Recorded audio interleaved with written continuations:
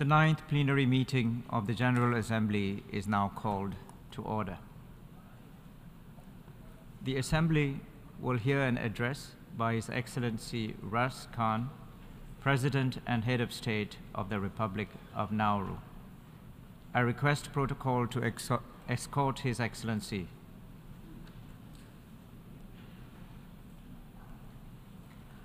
On behalf of the General Assembly, I have the honor to welcome His Excellency Russ Kun, President and Head of State of the Republic of Nauru, and I invite him to address the Assembly.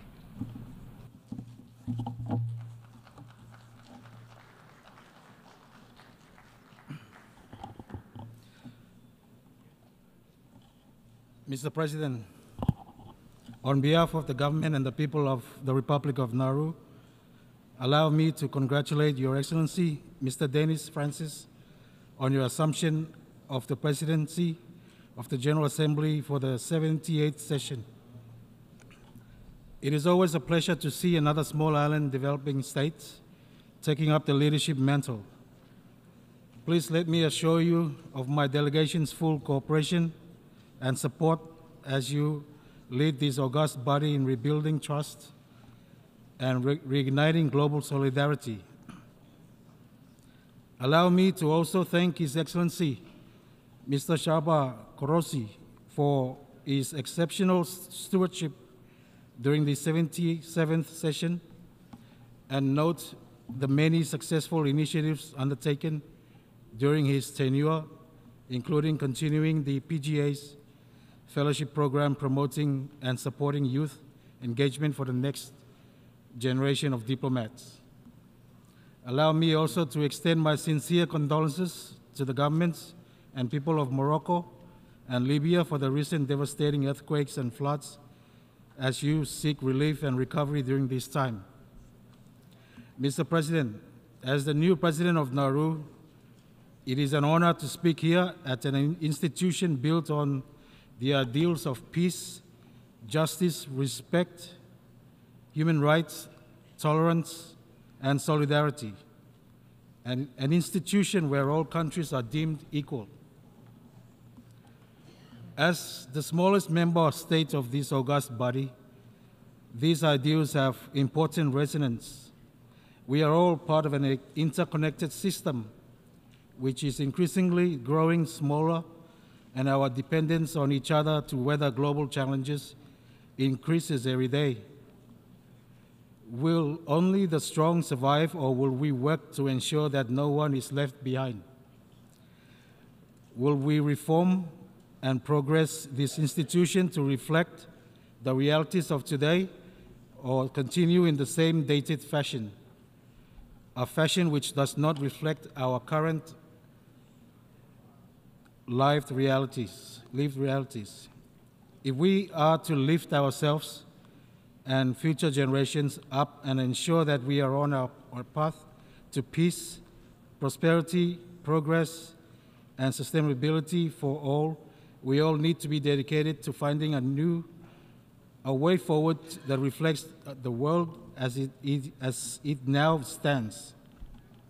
And that is a world currently riddled with inequity. Mr. President, a critical step in the way forward must be achievement of the Sustainable Development Goals. While the United Nations community was able to come together to adopt the 2030 Development Agenda in 2015 and celebrated this achievement of multilateralism at the time, we must admit that we are far from on track to achieve them, and by extension to achieve sustainable development for people and planet. Given the resources which have been allocated at the regional and international level to achieve the SDGs, this is deeply concerning. In our view, such failure to substantially move the needle in light of the resources provided is an indication that funding is not being properly allocated or used. In our region, there are too many workshops, too many studies upon studies, too many discussions without enough support for critical on-the-ground projects. It's a small island, for goodness sakes, Mr. President. It's like we're trying to launch a rocket to the sun. Moreover, the realities of what is needed for implementation on the ground in a Pacific small island is rarely properly accounted for, with limited capacity and issues around small things which larger economies can discount. For example, access to basic materials can become insurmountable when a country is trying to build a school or repairing a road. If we are serious about meeting the SDGs, we must ensure that needed resources make it to the right places. Places like Nauru, where in the face of multiple global crises piled on top of national challenges, our ability to progress has been less than desirable.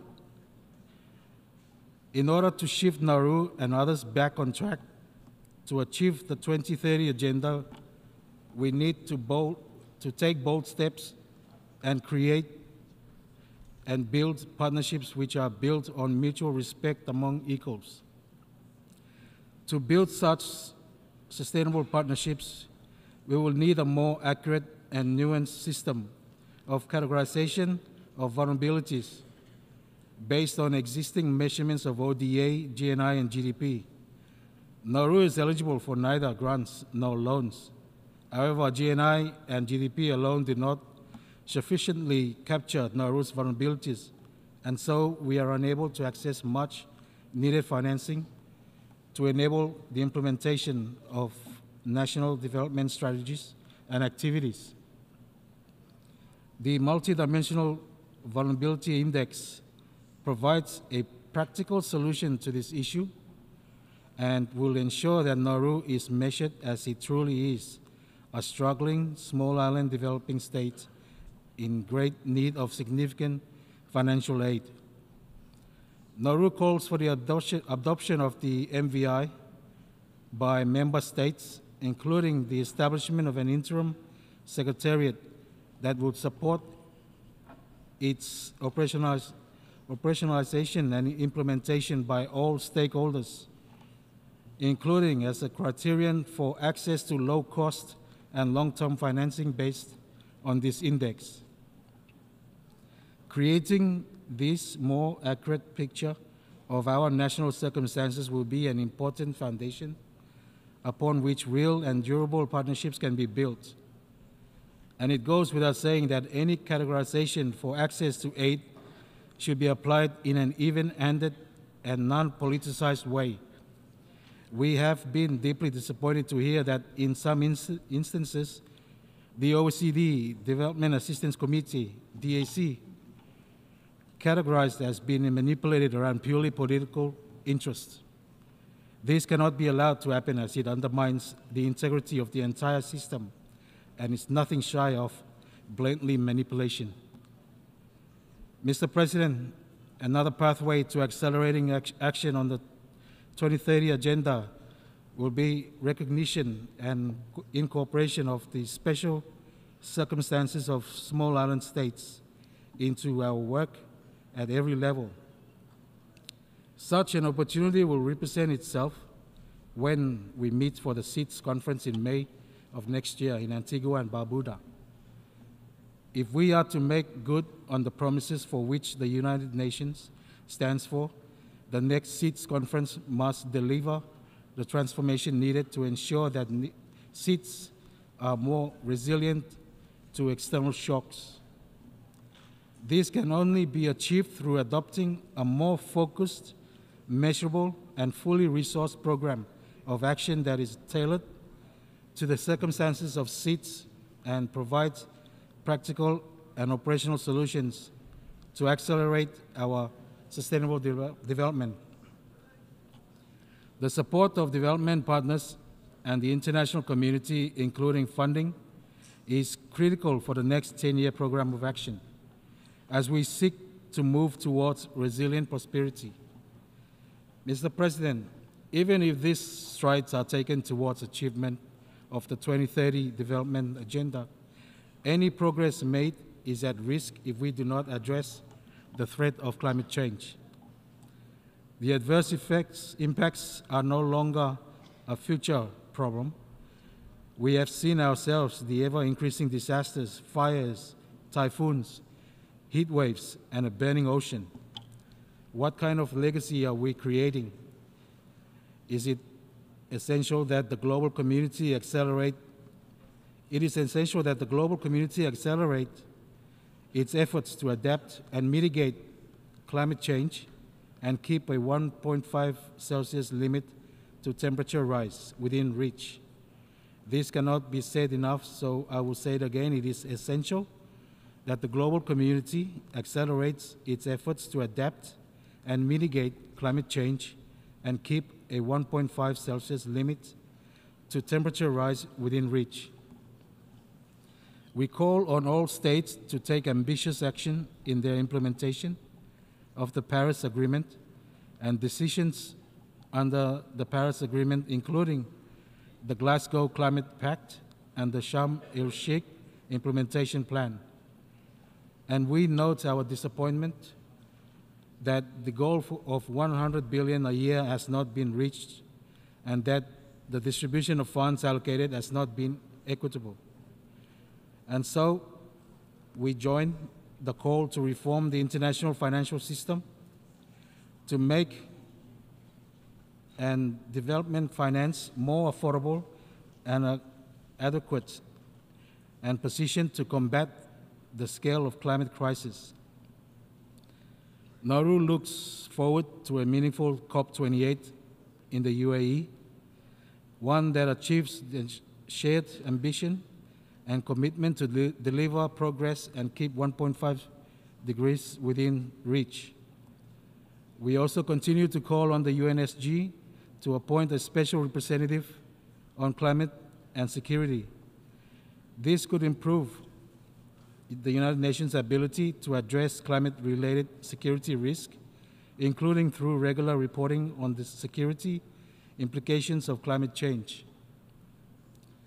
Similarly, we see the need to seek additional paths to climate action and hope that the advisory opinions to come from ITLOS and ICJ will jumpstart more ambitious climate action.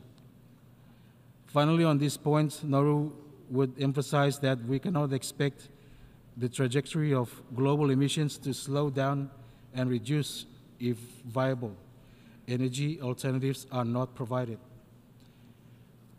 Deep seabed minerals hold the answer, with polymetallic nodules providing the alternative for big emitters to make a just energy transition away from fossil fuels and towards much cleaner and renewable energy technologies.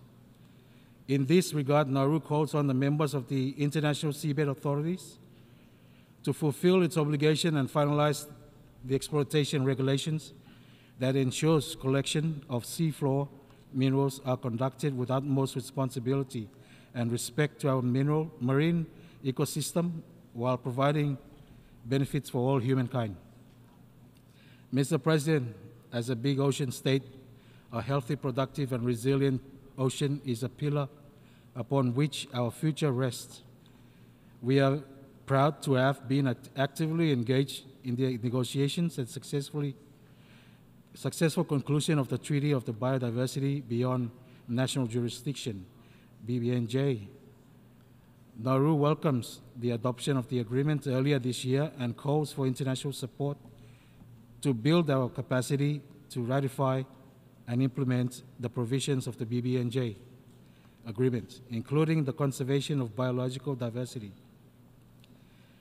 the sustainable use of its components, and the fair and equitable sharing of the benefits arising out of the utilization of genetic resource. Finally, we raise, as we have before, the critical importance of ensuring sustainable fisheries.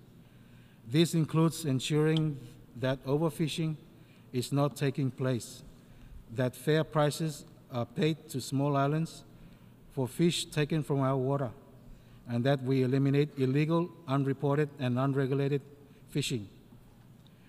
Mr. President, Nauru's long-term national vision, as articulated in its National Sustainable Development Strategy, outlines a future in which individual, community, business, and government partnerships contribute to a sustainable quality of life for all Nauruans. The central message of this strategy is partnership for quality of life. A key pillar will be ensuring the health of our people. To achieve this, Nauru remains committed to a health strategy centered on prevention. During COVID-19, Nauru followed a stringent capture and contain strategy which saw all visitors to Nauru required to undergo testing and quarantine at the border. This strategy protected Nauru during most of the pandemic, giving the health system valuable time to establish an acute care ward to treat and isolate potential COVID-19 patients, streamline testing regimes and treatment protocols, and vaccinate vulnerable members of the community. The systems that were developed for COVID-19 are now available for future pandemic responses, should they be required. We acknowledge and thank our partners for their support in this regard. However, Nauru remains vulnerable to communicable disease outbreaks. The pandemic proved the urgent need for extensive investment towards strengthening the institutional and infrastructural needs of our Nauru's fragile health system. In a post-pandemic reality, we must ensure that rebuilding efforts are centered on resilience building. We must remain vigilant in ensuring that our vaccination rates remain high and are not undermined by the spread of misinformation and fear-mongering through mainstream and social media. Nauru needs support and technical expertise to develop innovative solutions to address viral risk, for example, e-medicine and development and use of digital technologies for outpatient referrals and patient records. In this regard, we'd like to thank our friends from Cuba. There is still much to be learned from their innovation in their field of health. Cuba developed their own COVID vaccines. Moreover, they deploy their medical brigade worldwide, helping others. As a staunch friend, we would call for an end to the embargo imposed by the United States. We must also recognize and thank the Republic of China, Taiwan, for their help and support to our health system. They were and continue to be a leading exemplar in good practice to responding and containing disease. We call for their recognition, their right to participate and engage with us all in this global forum on this issue and in the implementation of 2030 Agenda and its Sustainable Development Goals, leaving no one behind. Mr. President, another crucial element of accelerating action on the 2030 Agenda and its Sustainable Development Goals towards peace, prosperity, progress, and sustainability for all is education. Nauru continues to place great emphasis and investment in the strengthening and development of its education sector, given its pivotal role as a key driver of sustainable development. On a national scale, Nauru aims to improve the quality and broaden the scope and reach of education. In a post-pandemic reality, the immediate concern globally and domestically is to address the education gap. Innovation and increased and improved investments are needed urgently to improve access to an quality of education. We also are prioritizing quality infrastructure tailored to the unique needs of Nauru. This will need to be matched with relevant curricula and effective monitoring and evaluation frameworks, such as benchmarking. That said, none of this can happen without our teachers. Teacher attraction and retention continue to be an issue not just in Nauru but worldwide. The demands and lack of support towards the teaching profession is manifesting in a lack of qualified teachers on our island. We need to do more and better on this front. This could include reviewing education delivery models, including increased involvement of homes and development of inexpensive alternative models of delivery through the communication technologies and improved ICT infrastructure in schools to better aid program delivery. Mr. President, we must uphold the purposes and principles of the UN Charter, and we must work together to uphold the rules based on multilateral system to secure international peace, security, and prosperity for a safe and just world for all, leaving no country behind. For that to happen, the United Nations must be fit for purpose, nimble on the ground, and meet the global challenges we face today. I would like to share what time has taught me. Our community, Nauru, the Pacific, the small islands, the international community is more robust when we united. This becomes even more imperative for matters of common interest that have the perspective to profit our peoples in future generations. But we must stand united for the right things, the important things, and the hard things. Mr. President, in a nutshell, I echo the Secretary General Guterres' opening remarks. We need to renew the UN multilateral system, reform the Security Council, and redesign the international financial architecture because it is just not working anymore. And it is an outdated system that has been in place for too long. In Nauru's case, like other small island developing states, we become victims within the global architecture and compromise our freedom and voice as a sovereign state. May God bless the Republic of Nauru, and may God bless the United Nations. Thank you.